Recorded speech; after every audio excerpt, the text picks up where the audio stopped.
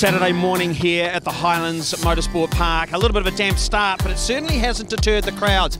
Every year we get more and more people coming down for the pit lane walk to see these amazing cars. There's some pretty fantastic cars here, and it's good for the fans to be able to come up here and get real close to them, you know, stick their head inside, and even though the weather's not that great at the moment, we've still got a good turnout. Look, this track's phenomenal, and I think that obviously the local community and the motorsport community come and just, you know, lap it up and see all these great cars, and it's pretty special.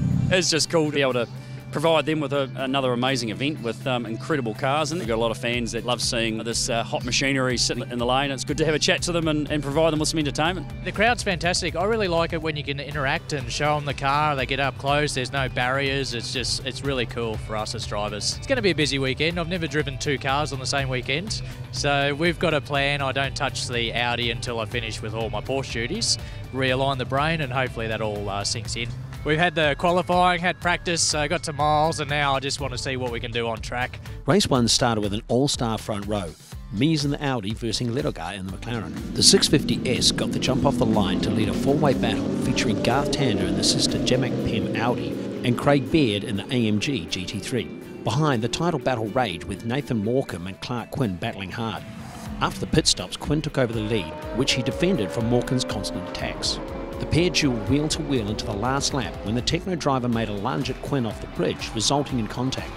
Quinn was stuck in the gravel and Morecambe crossed the line for a controversial first place. I went for a move, seen out of the room, and I don't think Clark actually seen me coming, and he just moved for his normal line, and I had momentum that I just couldn't stop.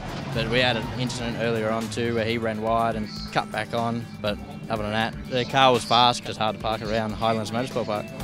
Following a post-race steward's hearing, Morecambe was excluded from the results, meaning the title fight was effectively reset with both drivers starting at the rear of the field. It also meant that Craig Baird and Michael Arman took the Race 1 win.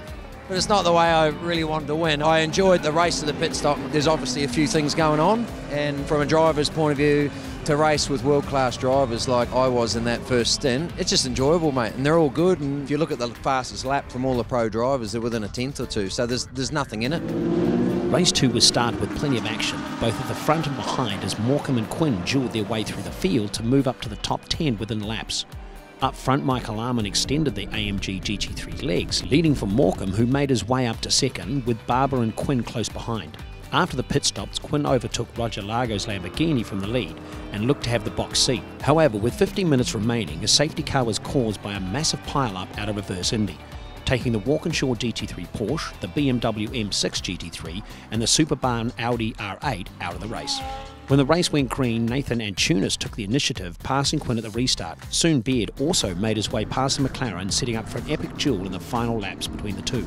The battle was resolved in Antunes' favour, he and teammate Elliot Barber taking their first win of the year.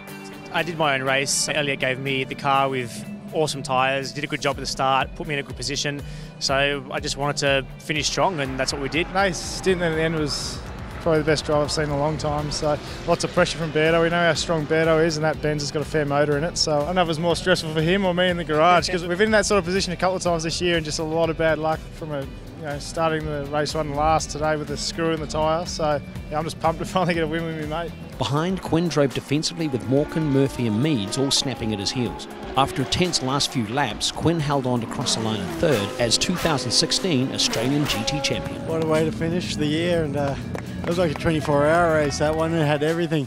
Morecambe, he knew what to do, and he was giving it 110%.